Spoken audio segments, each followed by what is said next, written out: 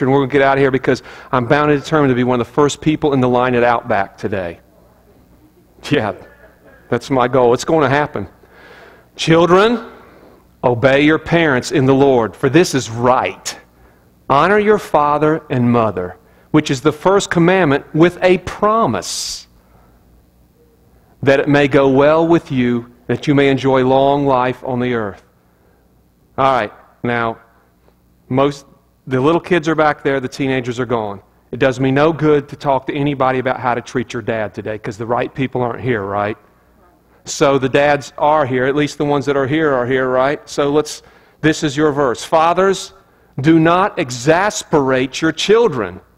Instead, bring them up in the training and instruction of the Lord. Do not exasperate. That's a powerful word, isn't it? It's a strong word. Did you fathers, let me just ask you, dads, did you come here a little bit nervous today, thinking you're getting ready to get your butt chewed out today? Gary, you just know me, huh? I'm not going to be too hard on you. I may pay some of you back a little bit for pointing out what you thought you saw in my shirt today. How many of you guys remember when kids used to buy dads ties for Father's Day, and you had to wear them, the next occasion, right? Well, we're really not a tie shirt. I'm a church. I'm a shirt person, and so my daughter picked this shirt out for me because I love limes. She saw the lime, and she had to get this shirt for Daddy for Father's Day, and of course I had to wear it today. And with my innocent spiritual mind, I'm thinking nothing about it till some of you more carnally minded fellas start coming to the church and say, "Yeah, all right, Corona."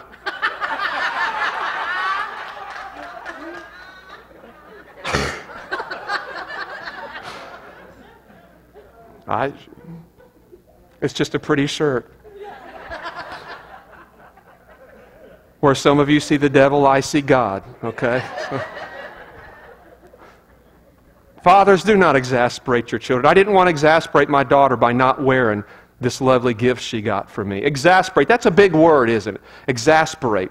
And if you have different translations, which a lot of you do, you'll see other words in translations like do not embitter your children. Do not provoke your children. Do not offend your children. Do not discourage your children. And the reason that many translations have those different words is because the Greek word that it's translated into exasperate in the NIV means all those things. Don't get your kids all stirred up for nothing. Don't hurt them. Don't offend them. Don't provoke them. Don't make them angry for no reason at all. They get angry enough when they become teenagers without any provoking. Just leave them alone. Don't pick at your kids in the wrong way. Don't exasperate. But I love this word, exasperate. It's such a strong word. Do not exasperate your children.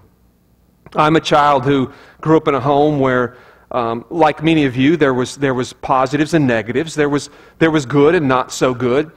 Some of you here knew my dad very well, and there was no more of what I would call a godly man on the planet.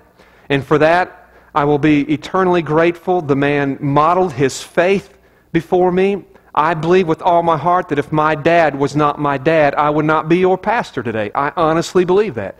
He modeled faith. He modeled trusting God. When there was a situation in our lives, in our family, it was not anybody else's job to step in and commandeer the moment, spiritually speaking. My dad did that. Whether it was a sick child or a sick cow, my dad was the one we saw laying hands on whatever needed laid hands on, and he was speaking words of faith. And I saw him many times pray for dogs that got bit by copperheads and cows that were not having calves in the right way. And just, my dad was a man of prayer. He was a prayer warrior, and I got to observe that my whole life, at least the life that I can remember, because my dad was not a very godly man when I was a very small child, but I don't remember that. I just remember him after he went to church, got saved, and started serving God. My dad was a man who wouldn't be like the dad on the screen who was crying watching a Disney movie. My dad wouldn't have showed a whole lot of emotion out there in the secular community, but when it came to the stuff of God, my dad was very emotional. If you've been here for a while, you saw him many a time running around the church, not this building. He never made it into this building, but in the old building, you saw him running around the sanctuary many times, hooping it up, letting out those war cries. and crying, just breaking before the Lord. And I got to witness that. My dad, though, we grew up in a season when life was a little different. And now it's just common for both parents pretty much to work more times than not, and family life is just a whole lot different. When I grew up, predominantly it was the dad who made the living. Most moms were at home, and so because the dad was the only one that worked, there was not such thing as a 40-hour work week. Some of you guys remember that. Nobody just worked 40 hours a week back in those days. My dad was always at work. And when we left Illinois and we came here and got the farm, if you grew up on a farm, you know what that's like. You were always working. A farmer's work is never done. It's true. And so it was always at work. And so I really didn't grow up in a house where a family where my dad was always like taking us and doing sports with us, taking us hunting and fishing. We pretty much did that on our own. When it came to recreation and entertainment as a whole, my dad was never part of that with us children because he was always at work doing what he had to do to supply our needs. And because I have a reasonably mature mind, I can look at that, and I have no bitterness about that. I'm not offended or exasperated about that. It was what it was, and nobody thought anything about it. But times have changed. Times have changed in many, many ways. And one of the ways that it has changed is people are getting younger all the time. Their mindsets are staying young. You take someone in their 20s, 30s, 40s, 50s, somebody my age, we're playing the same video games. We're watching the same movies. It's the same entertainment, same recreation. It's not even all that different in how we dress and the cars that we like. I don't care if you're 20 or 60. Everybody wants a Mustang, right? Not just Sally. How many is old enough to remember that? Sally wants a Mustang, okay? And everybody wants a Mustang. And there's not the generation gap in there that there used to be. And so because of that, a child grows up with different expectations than when I was a child. When I was a child, I had no expectations that my dad should do this with me or that with me. I just understood my dad should be at work making a living. But it's not like that now. My daughter has completely different expectations for me today. She expects that I should spend time with her. She expects that I should be the one taking her outside to play, teaching her to ride a bicycle, teaching her how to do the many things she wants to do. She just understands it's my job to spend time with her and do that. For me not to do that would exasperate her. I was reading back through some notes and some books and stuff this week. My schooling, academically speaking, was not in pastoring, as many of you could probably have picked up on that by now, but was in counseling. I didn't go near as far as what Sylvia has. Sylvia is now Dr. Sylvia, and Dr. Wright, I'm sorry, Sylvia. Of course, she doesn't expect that from us, but she deserves it now. She's more than earned that right through all the schooling that it requires. But counseling was my thing, and I loved it. I just used to love the psyche of humanity and just delving into it and just trying to figure out what makes us tick. And I went back through some old material this week and referring to things that could injure a child emotionally, where it could affect them growing up, and going through lists of things that we could clinically say exasperates children. And it was real easy for me to go through some stuff and put together a real quick top 8 list of things that was common through most writers, most researchers, most books, of things that the 8 most common things that exasperate children, provoke children, make children very embittered and soured towards their parents. And in this venue today, we're going to direct that more towards the father, because these things I'm talking about today goes more into the arena of being a father than of a mother. There are other things that mothers can do to provoke children. These are things that are more in the father's arena, the top 8 things that provokes, exasperates, offends, discourages, makes a child bitter when it comes to for their dad. And in no particular order. The first one is this: smothering a child, being overprotective, not allowing them to spread their wings and fly. Now, mamas can do that and get away with it a little more than daddies can for some reason. With mamas, it's just expected. Moms are overprotective. My daughter understands that when she goes to climb up a ladder, she was, and of course, as Dave's not here, Dave Emanuel was witnessing the other night at my house and laughing about it. I put the ladder up to our house. I got up there to clean the gutters out. And next thing you know, my wife is down there talking to Dave, and she looks up, and the highest point on my house from the peak down is, as Ron will tell you, is about 30 feet. He restained my house a couple years ago, and we like to never figured out how to get him up high enough with ladders to do this. And you are a brave man. I would have never even considered doing that. She looks up, and she sees Hannah on the roof with me, and she's being a mama. She's freaking out. And I'm saying, come on, stay close, but come on. And then she says, I can't believe you got her up there with you. I said, this isn't the first time she's been on the roof with me. As soon as it came out of my mouth, I realized that there's many things we say as dads that are just stupid. They're just stupid things we say. And she's like, what? You what? And I'm not as overprotective. Now, that's an area that's a little more logical in being protective, and it takes the balance of a mom and a dad, really, for a child probably to survive childhood. It's usually when a child starts getting up in the adolescence, closer to the teen years, pre-teens, and then teen years, that a child really wants to spread their wings and soar a little bit. And of course, we as parents have to be the judge. We have to be the judge and the jury and all that. And it is our responsibility to decide, are they ready for this or are they not? And if they're ready for it, to what degree? And there always is moderation when we say, okay, you can go do this, but there's always guidelines in moderation. You can go, but you got to be back by 7 o'clock p.m., and 6 o'clock now, so you better get going now, But one of the things that commonly exasperates a child is if a father becomes so overprotective that child feels like it's not allowed to find its identity on any level whatsoever. Now, I'll be very honest with you, and almost sad to say, I don't see a whole lot of dads anymore that fit into this category. We may be going extreme the other way. Second thing that I was reminded of that exasperates children is when fathers show favoritism. Favoritism. That's a topic that we see modeled way too consistently in the Bible, by the way. Fathers who show favoritism. In fact, it's funny how that a man can be so godly on one hand and so messed up on the other hand. I mean, some of the greatest men in the Bible were some of the worst fathers in the Bible. It's incredible. Who would you say was, just from your knowledge of men in the Bible, very commonly known men in the Bible, who would you say from your knowledge is one of the worst fathers in the Bible? David. David was a terrible father. He was a great king. He was a great worshiper. He was a man after God's heart, but he fell way, way, way, way short in the household. He had one son, Amnon, who was really messed up. He was lusting after his sister, and of course there was multiple wives here, and so there was a lot of siblings, but they were half brothers and sisters. And so Amnon is lusting after his sister Tamar, and David's doing nothing to keep his house in order, and Amnon ends up raping his sister Tamar. The only one that seems to get upset about it is David's son Absalom. David doesn't even seem to get all that upset about it.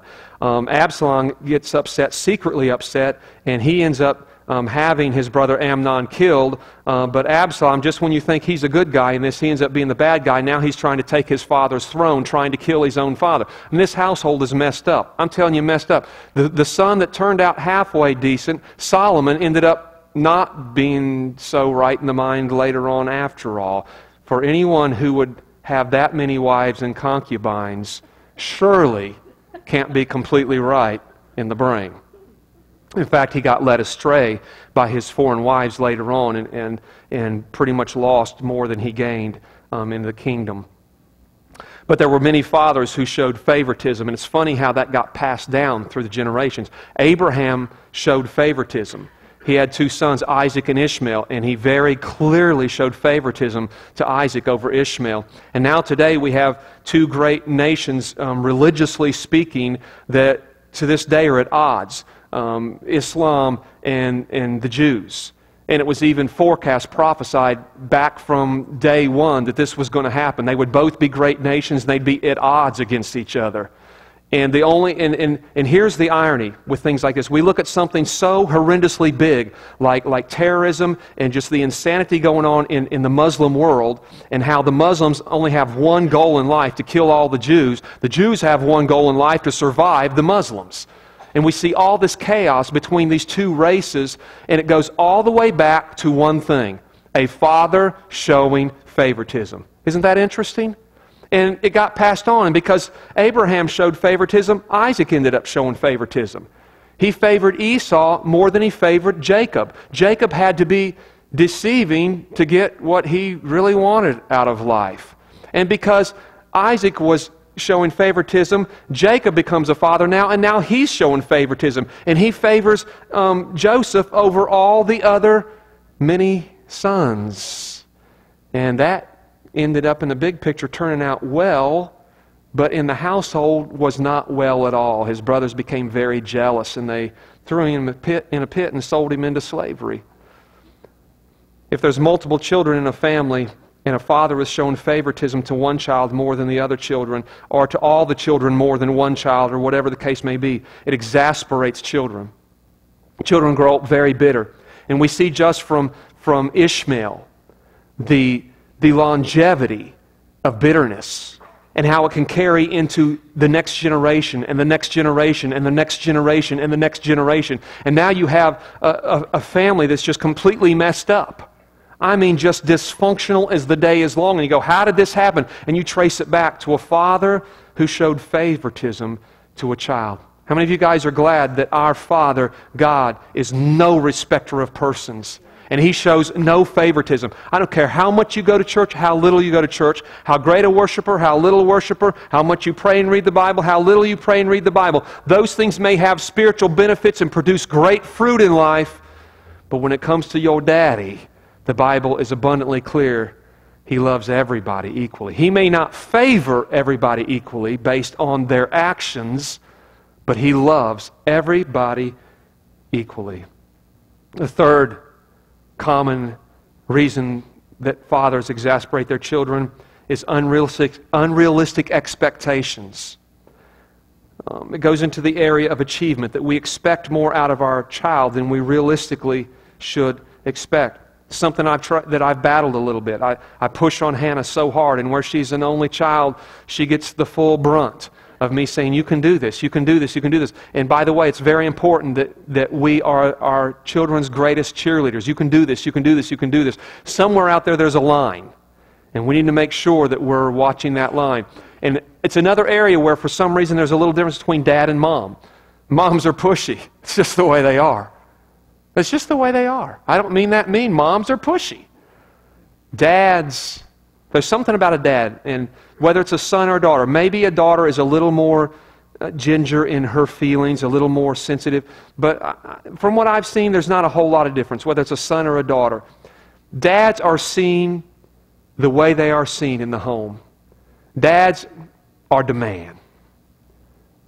What dad thinks seems to be very, very important to children. A father's opinion is so important. What a father thinks of a child is so important to that child. And when a child sees that a father has unrealistic expectations, they're saying, no, do this, do this, do this. And the child is saying, but I'm doing the best I can. This is the best I can do. And the child knows that they're telling the truth. And the dad just keeps pushing and pushing and pushing. It exasperates a child. It's important for a dad to know where the line is and when to stop pushing.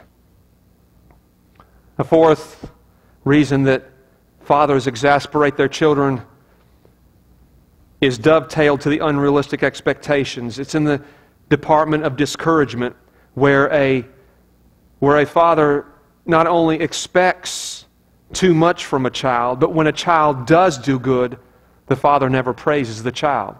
Therefore, the father has become a discouragement to the child. Encourage means, man, you've done good. You're awesome, baby. I am so proud of you. Hannah finished school so good. I mean, we had some goals that she would make straight A's this year. No B's. We told her B stands for bad. I didn't really tell her that. Well, I did, but then I told her I was kidding. Didn't browbeat her. Didn't didn't lay out any punishments if she didn't make straight A's, but offered lots of incentives if she did. And some of them were, her mama offers her too good of incentive, I think. It's like, I guess I'm a cheapskate, because it's like, there's things that she'll say, Hannah, I'll give you $1 to do that. And I'm going, she'll take a quarter. She'll do it for a quarter. And she doesn't get it. But she made straight A's, and I thought she had dropped the ball on her final report card because we'd pushed her real hard in reading because I wanted her to finish with a 3.0, as they call it, reading level when she finished. And the last 2 weeks, she was right on course. The last 2 weeks of school, they stopped the reading program because of all the other stuff going on, and so she just missed it. But we were pushing so many books. Now read this book and then go test on it. Read this book and go and test on it. That we were probably overdoing it a little bit, and she dropped like 3 points in reading on her last report card. Dropped down to a 93. And I'm saying, baby, you missed it. On the last report card, 1 grade, you missed straight A's. Then I read the fine print, and I found things have changed since I was a kid. When I was a kid, 95 to 100 was an A. And now it was like 93, so she just made it. And it's like, boy, you got lucky. What are we saying? We don't expect as much out of our kids anymore as when we were children? Were we smarter when we were kids, possibly? I think so too, Jeff. Of course I'm going to think so. No, I didn't know half the stuff my daughter knows at her age. Discouragement. Of all these things I'm reading, there's probably nothing bigger than this one right here. The praise of a father. The praise of a father. I want to say again, as important as mamas are, because no one's going to take a mama's place in life. You know that without me saying it. But mamas are just always praising their kids. It's much more common for a mama to praise the children. Okay? Oh, you did so good. Oh, you're so pretty. Oh, that dress. Dads just don't throw it out there like that. And so when a dad says something, it really sticks. And when dad says something, somehow it's heard in a little different way than when mama says it. My daddy just told me I'm pretty. Mommy always tells me I'm pretty, even when I know I'm not. Daddy just said, oh, baby, you're so pretty in that dress today. Oh, you did so good on this report card. Oh, I'm so proud of you. It is so encouraging to the child. The probably most common way that fathers exasperate their children is just by discouraging them, by never praising them, and only pointing out their failures. A fifth thing that fathers do to exasperate their children is called value imbalance, where we devalue our child. And this is how we do it. And I thought it was interesting in that was a powerful video that you showed, by the way. The second one was too, but the first one, the serious one, you got your dad sitting there. He's looking at the brochure of a new what? Mustang. You got a Mustang. And they've got a Boss 302, and who wouldn't want one, right? And we can't tell what the other paper is, but he's looking. This is a Mustang. This is some other paper. Mustang, some other paper. He makes his decision. He throws the Mustang in the trash. Close-up of this paper. College, tuition, savings account.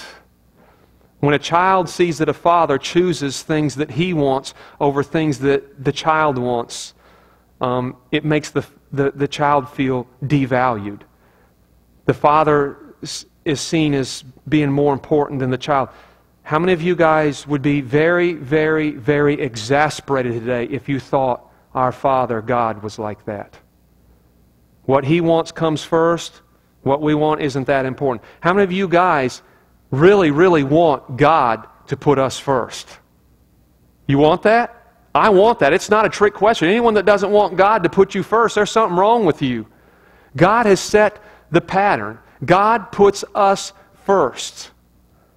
And for a father not to do that, and for a child to continually see a father going out and spending money on stuff they want, and they can't get anything that they're asking for, whether they need it or not. Maybe it's just something they want. And you go, well, that's just stupid. But then what do? We go out and we buy our toys. And our toys are a lot more expensive than their toys. They want something that costs $10, and we're going, no, you don't need any more toys. Then we turn around and buy a big flat screen TV for $1,500. And if a child keeps watching that and watching that anytime the father comes into a lump of money, the father's out spending everything on himself, and the child's really getting nothing special. In fact, not the top of the list. Because I'm telling you how it should work. Daddy gets a bonus, and if Daddy's going to blow some of it, the first 2 stops on the shopping trip better be Mama and the kids. And for a man to go out and spend his makings on himself to benefit himself and pleasure his own life, it is noticed by the rest of the family, and it is not good. A 6th thing that fathers do to exasperate their children is called growth acceleration, where we won't let our kids just be our kids. It's a little different than just not smothering them where they can't spread their wings and fly. This is where they're 8 and we're trying to get them to act like 12. How many of you guys have learned it's going to speed up enough on its own without our help? I hate the fact that the major TV shows that little kids want to watch are shows about teenagers. It causes growth acceleration. It's not good. My daughter's 7 years old. She's not ready to watch the social activities of teenagers. She can't relate to that. And it'll get her ahead of schedule. So I don't want her to get ahead of schedule. I'm actually I want her to be smart. I want her to excel in everything she does. But I want my daughter to be 7 years old every single day she is 7 years old. I don't expect to leave home and leave my daughter there by herself and say, well, you can take care of yourself. She's 7. I want her to know she's 7, and I want her to act like she's 7. And I joke with her all the time because she'll start acting silly and weird. You know how kids do, and I'll go, man, you act like a child sometimes. And she'll say, Daddy, I am a child. And I'm kidding, and she doesn't always know that I'm kidding. Some parents need to hear that, though. Daddy, I am a child. Let me be a child. Because I'm telling you, there's no reverse on this thing, man. This car ain't got no reverse. And once they get a certain age, they're not going to back up. Once they get 12, they're not going to be 7 again. I'm already wanting to push my daughter back to 4 years old because I wanted her to dance today. And I've been pushing her for weeks. Come on, Daddy's going to play a song and you're going to dance. How many was here about a couple Father's Days ago and Mother's Day, like 3 Mother's Days ago or something, and she was 4 years old. At 4, she would do anything I asked her to do. Baby, you're going to dance on Mother's Day. Okay, Daddy. She put her little, Erica took her back and put her little Chinese ballet dress on, and she came up here, and she just twirled around, and she still dances on the big stage, with all the other little girls, but now it's like, come on, you're going to dance for Daddy and all the other daddies. No. And I would start, I got a piano at home, and I would play, and I'd get out in the middle of the room and work on your moves. And oh man, she would get mad. She got exasperated. I finally just backed off. I saw this is not going to happen, that if I keep pushing this thing, it's going to have very negative effect. She's not going to even want to go to church Father's Day. Then she's not going to want to go to church the next Sunday or the Sunday after that. I'm beginning to exasperate my child, and I thought wisdom here would say, back off. Stop trying to get what you want and back off. She's 7. She's going through whatever 7-year-olds go through. She'll grow out of it. And then she'll go through whatever 8-year-olds go through. It's important for us to let them grow, let them be kids. A 7th thing that we do as fathers that exasperates our children is called love manipulation. It's when we only show favor when they're good, and we push them away and reject them when they're not so good. Children notice that now. Again, we're comparing ourselves as earthly fathers to how we want our heavenly Father to be. How many of you guys want God to be this way with us? Only be close to us and be nice to us when we've really earned it, and reject us and push us away when we haven't earned it. How many of you guys would say that you'd mostly be away from the Father's table? Because I don't know what it takes to impress the Creator of the universe, but I'm pretty sure I don't do it very often. What does it take to impress the Creator of the universe? Where He would look at me and go, wow, Scotty, man, I'm so impressed with what you just did. What can I do to impress God? So, if I have to measure up and earn the right of His affection for Him to show me favor all the time, I'm in trouble.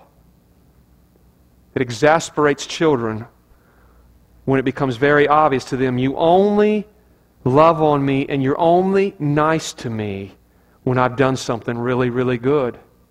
And when I'm not so good, I notice that you push me away and you punish me by not allowing me to be close to you. If God were like that, we'd all be in trouble.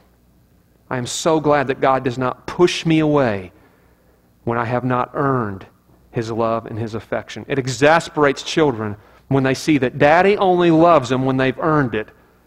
And when they haven't earned it, Daddy rejects them and pushes them away.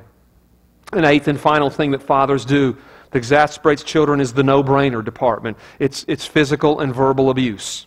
That one we don't really have to talk much about, right? Prayerfully, there's not any children in this house going through physical abuse. If there is, and we find out about it, dads, you need to know we have a special ministry, and we will be coming to see you. We used to joke about that years ago until there was a household where abuse was going on, and I let the cat out of the bag, and some of our bigger brethren found out about it, and they really wanted to go pay him a visit. And I said, well, what are you going to do when you get there? It's like, well, we're going to kind of show him what it's like. It's like, we can't do this. We can't do this. We do need to go talk to him, but we just need to talk to him. Now, with that said, it would not surprise me if there are not multiple families in a church this size where children are being verbally abused. It's very common. Children being screamed at. Children being called stupid. Being called idiots. Children being berated verbally by their parents. And I want to tell you this again, and I'm sorry that I keep separating mama from daddy, because again, without mamas we couldn't make it. And I regret it after Mother's Day that we left here without me paying special tribute and special attention to the many mamas in this place that are having to do it alone. Having to do it alone. We bless you. You're awesome. And if I'm not talking about you, that's wonderful. But more kids than not are pretty used to mama screaming at them consistently. Mamas holler a lot. You might have to edit this because my mom's going to watch this. My mama hollered a lot. Everybody's mama did. And I'd go to school and someone would say, yeah, my mom was hollering at me. And we go, well, yeah, so was ours. All mamas holler. You kids, get in here right now! It can never be, children, would you like to come in the house now? It can never be that. I mean, out on the farm, it just echoed across our 200-acre farm, man. My mom's voice just echoed. And everyone knew what she wanted and what you were supposed to do. My dad was a very soft-spoken man. My dad carried great influence in my life, and my brothers also. If my dad would have been a screamer, I think it would have really affected me. With my mom, it's like, that's just what moms do. We thought nothing about it. My dad carried a completely different position in my eyes. And if my dad would have verbally, and I'm not saying my mom verbally abused us because she didn't. That's just mamas, okay? But when dads can do those same things, it really comes off in a very abusive way. It really does.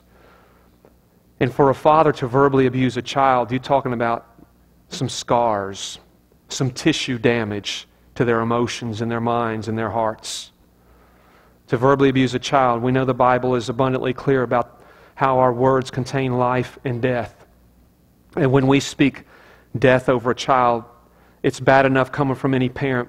But as God has put His order in place in the family, in the father's position, when a father speaks death over a child, it's not just a natural thing, it becomes a very spiritual thing.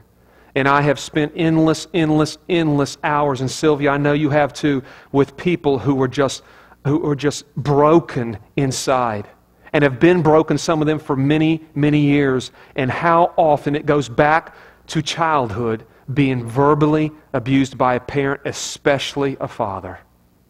Verbal abuse cripples the whole future of a child. It exasperates them. It discourages them. It makes them bitter, and it offends their spirit. What is it that we need to be as good fathers? It means being whatever we want God to be to us as a father. And I am very sorry for anyone here today that when we speak about God as a Father, and that's the pattern of God being so good because He's presented as a Father. And it was many, many generations into biblical history before God ever referred to Himself as a Father. He was giving humanity time to learn the Father's role and what a father was supposed to be as a protector and a provider, one who would guard the family, one who would be the one responsible for the family, for the children. And God gave many generations of experience to humanity before He said, by the way, I am your Father. I want you to understand me in this capacity as a Father. And some of you don't have good memories when you hear the word Father, because you were verbally abused. Maybe some of you here, very likely, with the adult crowd here today, there are at least a few of you that can very much relate to physical abuse by a mom, and even worse, a dad. And you've grown up with father not being a term of endearment on any level. And we talk about God being a good father. You can't relate to that because you didn't have a good father. Some of you didn't have a father at all. And so you can't relate to God as Father. But here's where we're all at as adults today. We all have at least some active brain cells where despite our past, it's easy for us to imagine, at least imagine, what it would be to be a good father. Even if we didn't have a good father, through life experience now, watching TV shows, reading books, seeing other patterns, even if we didn't have it, we know how to define what it would mean to be a good father. And so dads, how do you define God as being a good father? Because that's how your child will define you. Exactly how you would say, this is what would mean God is a good father. If God would be this to me, that's exactly what it means for you to be a good father to your children. A good provider, a protector without them even having to ask. We had an awesome day yesterday. My wife and my child had just a really neat Father's Day surprise planned for me, and I wasn't expecting. I didn't know. They stuck me in the car and they said, "Okay, let's go." And we went on a little adventure together. And we went up to first Little Beaver State Park because we'd never been there, and there wasn't a whole lot there. But then we went to this hidden jewel that's been right up the road all these years, and I had no idea. I've been to the amphitheater before, but I'd never really been to Grandview State Park. I had no idea why they called it Grandview till yesterday. I told her, I said, I feel stupid here. I said, we've been to Jamaica and Puerto Rico and Costa Rica, all these places with these rainforests, going on these big long hiking trips, hiking up to volcanoes through these rainforests, and just like ooh and ah and stuff. And I'm telling you, I was on trails yesterday that made all of those hiking trips in other places look very boring. And the view down into the gorge and the river and just hiking through the cave passages and just it was mind-blowing. And from there we said, okay, now we've been looking down at the river long enough. Let's go down to Sandstone and let's get in that river. And we left and we got on 64, went around came up through Hinton and went down to Sandstone State Park and went down to the falls down there. It's like, okay, now let's get in this thing. And I told Hannah, so kick off your shoes, baby. We're going out on the falls. And, of course, Mama's like, what? Will you all be careful? It's like, I grabbed my daughter's hand, and there was times that, she couldn't step across a little rift of current to get from this rock to this rock, and I would have to straddle and grab her and pull her up. And you know what? Not one single time out there in a situation that could sweep you away over the falls at any given time, one wrong move, not one single time did my daughter have to say, Daddy, protect me. My daughter knows I'm going to protect her. I'm going to guard her. And not just physically, but I will attempt with as much wisdom as I can through the years, especially teenagers, to protect her. Even as I'm trying to protect her now emotionally, guarding her with certain things that I don't think she's ready to see yet. I'm going to try to guard her. And I want God to do that to me. I want Him to guard me even the times that I'm too ignorant and stupid to know that I need to be guarded from something. I'm at peace knowing He's going to guard me. We know what it means to be a good father, even if we didn't have a good father. To provide for us, to take care of us, to love us, to accept us, to encourage us, to praise us. To be our primary discipline in life. Dads, Stop handing the baton off to mama. I'm telling you, as God is my witness, you have been seated by God to be the primary disciplinary of your household. Solomon said if the fathers don't exercise the proper discipline, the children will grow up to be an embarrassment to their mother. It was the dad's deal. It was the dad's deal. It's the dad's deal in discipline. I don't just mean correcting and punishing. I mean getting in there and teaching how to do something. The disciplines of life. The disciplines, whether it's the stuff you don't want to do, but you got to do it, someone's got to do it, or the stuff that's like, oh, I'm going to teach her how to build a birdhouse today. Teach little Joey how to build a little soapbox car or whatever, and the fun stuff, you know. It's Dad's job. My wife was reminding me yesterday because we look in the back seat, Hannah's sitting in her booster seat, and she's cool, calm, and collected. She's just looking out the window, and we started reminiscing a little bit, and she started reminding me, you know, of those first couple years when that child would not stay in her car seat. Anyone have a kid that would not stay in their car seat? Now, I didn't grow up with car seats. They threw us in the back of the station wagon with a bunch of pillows and quilts, and we made a bed and a fort and everything else, and I don't remember that many of us dying, to tell you the truth. Of course, back then the cars were made out of real steel, and if you hit someone, there was just a little dent in the hood. Now they're totaled if you do that. And so we were going somewhere down through Tazewell or something one day, and this child, she's 2 years old, about there, would not stay in her car seat, and I've had enough. Mama has nagged and nagged and nagged. It's time for Dad to step in. I pull over. It just so happens I have a roll of duct tape. And I duct taped my child into a car seat. And if we got pulled over, I promise you, if that state trooper was a father, he would have looked in there and would have just said, I understand. I understand. You got to do what you got to do. If you got to duct tape your child into the car seat, if they're 16 years old and they're trying to get ahead of schedule and their dating patterns, there's still duct tape. And if the boy wants to come over, the boy can come over. And she can sit in her chair, duct tape to her chair. We can duct tape to him chair. They'll be close enough proximity they can still talk. When they're 21, we'll duct tape them close enough together where they can hold hands. We got to do what we got to do. The explanations of life, the teachings of life. We've put this off on other people too much. It's not there's certain things that school teachers can do, Sunday school teachers can do, Mama can do. There's things that I need to be the one doing it. It's my job as a dad and as a father. I need to be the primary. And it's funny because my daughter is always coming to me, and almost in an unfair way. She comes home with 2 questions this week, one for Mom and one for Dad. Mom gets the easy one. Mommy, what's gravity? Mommy gets the easy one. Oh, you think there's something harder than explaining gravity?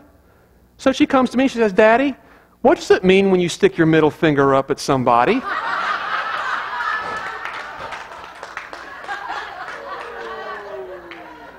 Why couldn't I get the gravity question? I'm thinking, I don't know right out of the gate how to explain gravity, but I can do a whole lot better job than this question. And I didn't know what to tell her. But I had to tell her something because she had already seen that her friends were getting in trouble at school when they did that. She gave me the little boy's name. She said, he stuck his middle finger up and Miss Myers sent him to the office. She said, what does that mean? I said, well, it's not good, baby. She said, I know it's not good, but why isn't it good? She said, it's just a finger. So I had to make something up because you got to do that sometimes. It's not like I couldn't tell her the truth. So I told her, I said, it means that you hate someone and you wish they were dead. Because I had to make it as extreme as I could so she wouldn't do it. I had to come up with something because I'm Dad. And I couldn't just say, I don't know. Dads can never say, I don't know. Moms, feel free. Say it all you want. I don't know. Then they'll come to Dad and say, Dad, and we have to come up with an answer. Right, Jonathan? I can't imagine 4 of them coming home at different times asking those same questions. It's Dad's job to teach. Ephesians 6:4 just ended with that it was the father's job to raise the children in the ways of the Lord and teach them. It's the dad's job. It's Dad's job. It's Dad's job. It's Dad's job. And the promise, he said, and this comes with a promise. And the promise, if you know the word, was that if a child would respect their parents, and if the father would truly be a father and raise that child in the ways of the Lord, they would be a blessed house and they would be fruitful for generations to come. But God, you know, in His book to us, God put the full responsibility of spiritual discipleship on the dad. Moms, what you do is awesome and great. Don't stop doing it, because in a lot of houses that's the only thing that's happening. But God put full responsibility on dads to spiritually train your children. Now, I want to tell you something before we close and before we pray for you dads that are here today. There's some very unusual things happening, biologically speaking, in America today with little boys. And Sylvia, this would have made a good doctorate thesis. You know, we talked before about endorphins and stuff like that, and that, how that explains a lot of what's going on with people with addictions and all kinds of things. And someone needs to do a good paper on that. Very closely related to that is there's little hints of studies being done now, but no one's really putting the material together because they're not sure what to do with it yet and how to present this to America. So there's just pieces of this study going on, how testosterone levels are dropping in American boys today, from adolescence on up through the teenage years, early adolescence up through teenage years. Testosterone, of course, is the hormone. It's in boys and girls, but it's 50 times higher in boys than girls. And you know, these hormones, whether it's estrogen in a woman or testosterone in a boy, it's what makes us boys and girls, basically. You know, testosterone is what makes men develop muscle mass completely different from girls, facial hair, body hair of all kinds. It's what gives us a very competitive drive. Testosterone, to some degree, is automatically produced just because you're born with the gene pool of a boy. But testosterone is a hormone that can, and to some degree has to be provoked. You provoke it. What you're mostly familiar with is working out. That when a guy works out, especially with the larger muscles, like from the waist down in his quads and stuff, that when a man works out, it produces testosterone. You know that? How many of you guys know that? So when you work out, you get pumped up. It's more than a figure of speech of pumping up your muscles. It's actually also pumping up your testosterone. And so there are certain things that when guys do, it creates testosterone and releases it. There's a direct connection on some level. Everyone's arguing about to what degree between the excretion of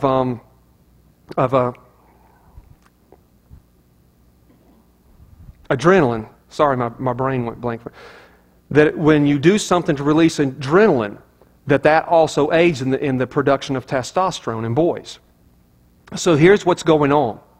We've come out of past generations where boys at a very young age were taught to fish, hunt, wrestle, fight, do all kinds of stuff. They're out there, they're riding horses, they're wrestling cows, they're doing all kinds, they're serving in the military at very young ages. There's all kinds of things going on that's producing testosterone, where prior to this generation, men were basically very manly men. Very manly men. You know, just tough men. Guys would go off to war, they would see horrendous things, hand-to-hand combat, very different from today. More guys than not knew what it was to be eye-to-eye with their enemies often. And would come back, a lot of guys seeing things messed up, but they would come home, and even though they were dealing with things, they would predominantly do what they would have to do to try to find adjustment within themselves, because they knew they had to come back home, pick up where they left off, and start providing for their families. Begin to notice in this current generation that things had begun to change. Guys were coming home from war much different. The big study, though, was in the adolescent to teenage kids, where they began to notice that boys weren't as macho as boys used to be. And what has been noticed is that, to make this very simple and just clear the dust and tell you what's going on, where fathers are not spending time with their sons roughhousing, playing ball, playing sports and stuff like that, then the boys are not producing the same levels of testosterone they used to, and so boys aren't quite the boys they used to be. It's common now for a teenage boy, instead of being out doing very adventurous, competitive, even dangerous stuff, to be holed up in a bedroom day after day after day playing video games. You see, that's the adventure. That's the only adventure they don't need. They don't need to feed the man genes anymore. They're content. Now, when you get older, much older than I am right now, your testosterone levels automatically begin to drop, and suddenly you're not as adventurous as you are anymore. You want to sleep a little more, and you're very content just to sit and stare at a TV all day long. All kinds of drives begin to deplete. That's okay when you get old, because it comes in handy, because testosterone is the main cancer-feeding agent in a man, and so it helps you survive longer because you don't have as much testosterone when you get older. But when you're young, if you don't have those high levels of testosterone, you're in trouble. Now you're working on a job, and it's just like you don't care if you compete in that job and if you climb the corporate ladder or not. You're just there to get a paycheck so you can go back home and play with the Wii and watch movies. And people are looking at this going, what's wrong, what's wrong, what's wrong, what's wrong? And you keep chasing this dog back. And I'm telling you, the studies are going to be released in mass quantities very, very soon. It's going to go back to one thing. Fathers are not spending time with their sons anymore. They're not getting down on the floor. I remember as a kid, my older brother and I, my dad would get down on the floor, and he would get down on all fours, and we would jump on him, and we would wrestle. My dad was always a very muscular man, but he would let us beat him up. And then he would take us, and he'd throw us around, and Mom was like, "You're going to kill those kids!" And, "Oh, honey," that was Dad's. I heard that a million times. That was always Dad's comeback. "Oh, honey, they'll be fine." Heard it a billion times. "Oh, honey, they'll be fine." Rough house. Wasn't the kind of dad that had the time to go play ball with us much, but when he was home, he rednecked us big time. And it produced some testosterone, and so all of us sons grew up really competitive. And there may be a line in there where you can cross it, but we grew up very competitive. Dads, listen, listen, listen, listen. I know I'm talking about just sons right now, not as much with daughters. We don't need them to produce more testosterone, or they'll be shaving their little mustaches off. We got to spend more time with our sons. It's imperative. In churches like this, we've got to get activated, reactivated, more consistent with doing father and son things. More camping trips and more stuff that we're doing with just dads and sons. And we're going out and we've got to wrestle with them more, and we've got to play ball with them more. Our boys are growing up, and they're not being boys the way God designed them. Now, I'm not trying to promote some kind of macho thing here. It's not what I'm doing. I'm trying to say God created male and female. He created them to be certain ways. And boys are supposed to grow up. Not that everyone's interest has to be the same, but it should be common that a boy should grow up with a competitive edge, ready to face enemies, ready to protect, ready to provide, ready to become that in his family. And a lot of boys aren't that because they did not have fathers teaching them that and setting that model. We've got to change this thing. We've got to reverse this thing. It's time for the sons to return to their fathers and the fathers to return to their sons, as the Bible says. It's time. It's time. We've got to do this. We've got to get intentional about it, and we've got to do everything we can at Cornerstone to help feed that fire and promote this, okay? With that said, I want to end on this note about daughters. Dads, it's all about you, buddy. Their dating life is going to hinge on what kind of dad you've been. Show them how a guy is supposed to treat them. I open the door for my wife. I open the door for my daughter. I grab my daughter's hand. I help her out. I'm trying to show her, and I tell her, this is how boys, I say, if you ever date a boy and he doesn't do this, you tell him to take you home. You tell him, say, my daddy treats me better than you do. You tell him that. Treat her like a lady. Treat her like a lady. Take her on to, I love you, man. This dude dates these daughters. Tell me that is not cool. Takes them out, shows them this is how it's supposed to be done right here. Every dad should take their daughter out on an occasional date. Just the two of you. Show them how it's done. Dads, guard them. Protect them. Don't leave it up to just mama. I'm going to tell you what I told you on Mother's Day. Mamas, I know you're getting educated here. Mamas don't always know that some things are as risque as we guys understand they are. I watch these girls up here do these dance moves in the class that Hannah's in, but not that age group, the older age group, teenage girls, and I just cringe.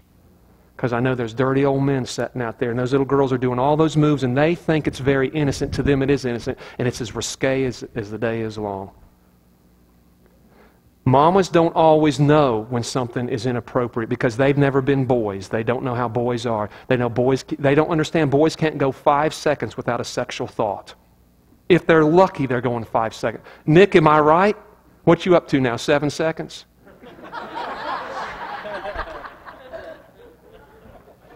Mamas don't think that way because mamas have never been boys. I'm telling you, ladies, no matter what you think, you can't even begin to relate to the sex drive of a man. We don't go any time without thoughts. And when you get older, you hopefully you learn how to harness and discipline that stuff. But when you're young, especially a teenager, there is no motivation to harness or discipline anything. Just release. And the things that our girls wear, and some of the suggestive moves, and some of the stuff, I'm telling you, we're setting our children up for a mess. Dads, step in. If she goes to walk out the door wearing something that you are not comfortable with, dads, and they said, Mom said it was okay. Say, but I'm Dad, and I'm telling you, it's not okay. Go change. Gary, I'm willing to risk my daughter getting mad at me and even saying, I hate you. I'm with you, brother. I'm willing to risk it. I'm willing to risk it because that's what God does to me. God does things to me all the time that makes me go, you're not fair. Am I alone here? What? Got to be dads. We got to be men in our homes. Provide for our families. Be the rock of our homes. Be the role model for our children. They should see us pray. Us read the Bible. Us read the Bible to them. Protect them, guard them, provide for them. Do nice little favors for them. Treat them good when they're bad. Treat them good when they're good. Always treat them good. Discipline them when they need it, even with the tough love stuff. Be dads. Be dads, just like we know God is our dad. If you're a dad here today, I want you to come up here with me. I want to pray for you. I hate there's so many dads gone today. I don't mean this in any kind of bad way. Cornerstone has always been such a guy church. And that's a good thing, by the way. It's a return. It's happening all across America now. We're returning back to something that we lost in the church, where you go into the local church and it's full of men, Ron. And I don't mean just males, I mean men. Guys that hunt and fish and kill stuff, shoot guns and play football, and yeah, man, look at these guys, man. Look at these guys. You brought your daughter with you, didn't you? I like that, man. I like that a lot. Guys, I love you. You guys are more awesome than what you even realize. And I suspect even in our current state of awesomeness, we've only begun to tap our potential. There's more in there. There's nothing, Michael, that's going to be more fulfilling in your life that when you take Chris and the other 3 kids that you haven't had yet. I probably shouldn't be saying anything about that yet, but this is the problem when you're a prophet. You can't keep things just... No, there's nothing more fulfilling than spending time with your kid. Nothing. I don't even want to do anything with that. That's why I haven't done a missions trip since we brought Hannah home from China. I just don't want to leave her. I don't want to go anywhere. Now we've got these phones that we can look at each other and talk to each other, so now maybe I guess I can go somewhere. There's nothing more fulfilling. And sometimes it's real fun, and sometimes it hurts. Hurts. Didn't understand what my mom was saying. Well, it hurts me more than it hurts you. Now I understand. But you've got to do what we got to do. We've got to be dads. Can I ask you to do something real macho here?